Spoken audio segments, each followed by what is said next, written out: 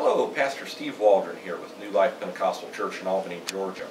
A couple of books on the current technological landscape written by Jaron Lanier. Is it Jaron or Jared? Jaron Lanier.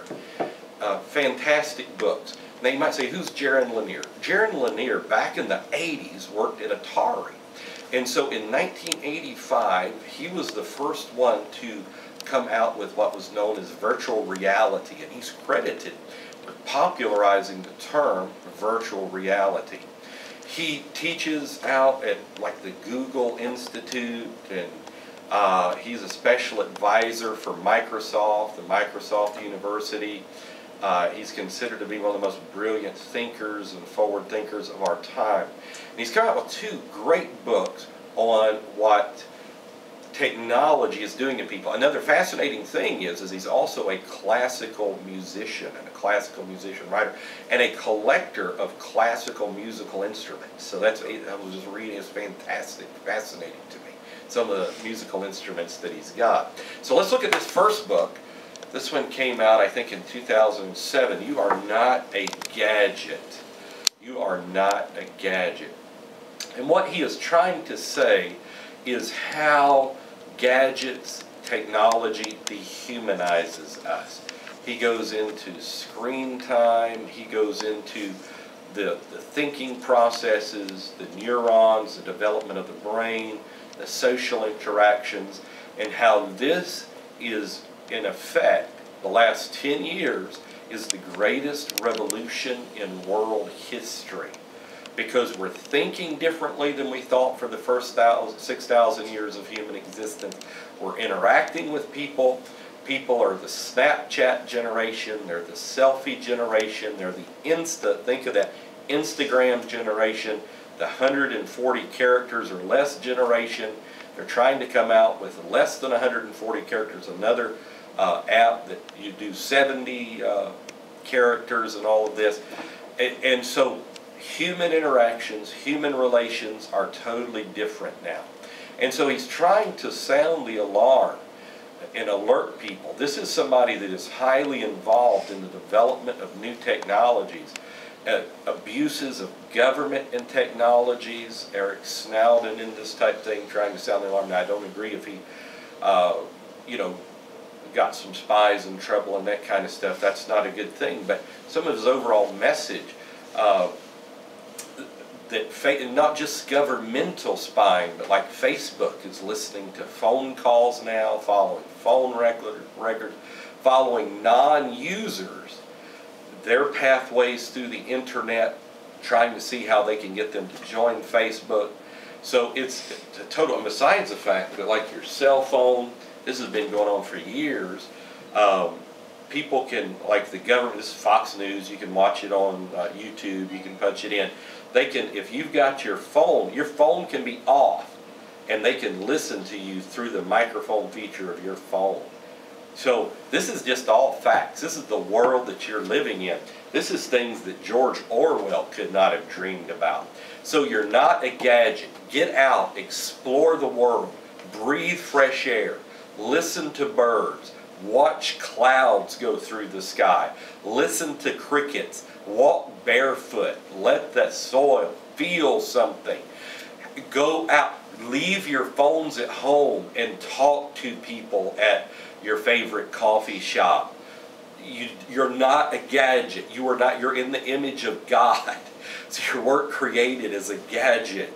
So he's done a great service here. And then here, Who Owns the Future, shows how not just government, how the technological industry in Silicon Valley is amassing money. Anything from Amazon to Google to Facebook to Zuckerberg. With the current financial landscape in the United States, that you have super PACs that are totally unaccountable. There's no longer campaign contribution limits in the super PACs. There is to campaign finance laws and all of this. And so these people that are becoming enormously wealthy, Microsoft and the different Peter Thiel and these type people, they're able to influence elections like never before. But he also goes into unintended consequences, how they're collapsing retail, collapsing stores like Macy's, Kmart, shopping malls. So we're again undergoing this huge Copernican shift in our relationships and our culture and our society.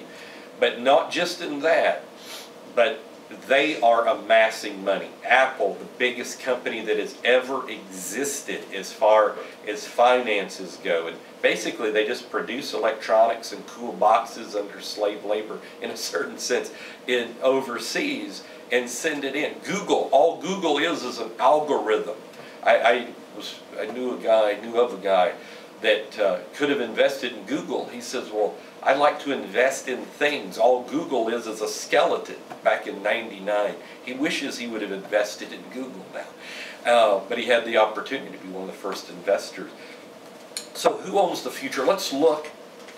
The New York Times, Cleveland Plain Dealer, Washington Post, USA Today, Salon, San Francisco Chronicle, Neil Stevenson all recommend this book.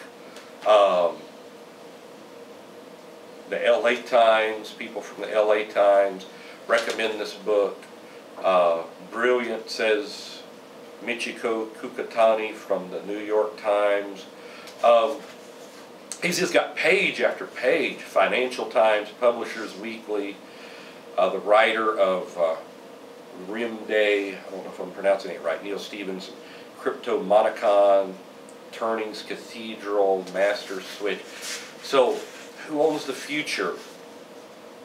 The problem in brief, put up or shut up. Moore's Law changes the way people are valued, which those of you that know science know Moore's Law is that the amount of technology that can go on a semiconductor doubles every 18 months to 2 years. There's other laws in effect there. The simple idea, how the century might unfold, 2 points of view, the contest to be most meta, modernity conceives the future, market, energy landscapes, and narcissism, because it's a very fleshly thing. And think about this, the way virtual reality is working.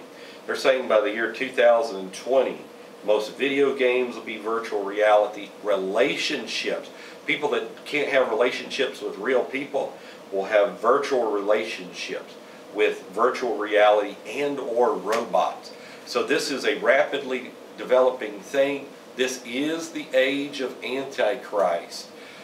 Daniel 12:4, knowledge shall increase. So if you want to kind of get a feel by one of the most cutting edge people out there of what this society, what this world is heading towards, the insidious devices behind it, look, they spent millions of dollars to keep your mind and your eyes. That's the reason you go to check the news for 10 minutes, 2 hours later you're watching videos of puppies on YouTube. It was meant for human manipulation. B.F. Skinner,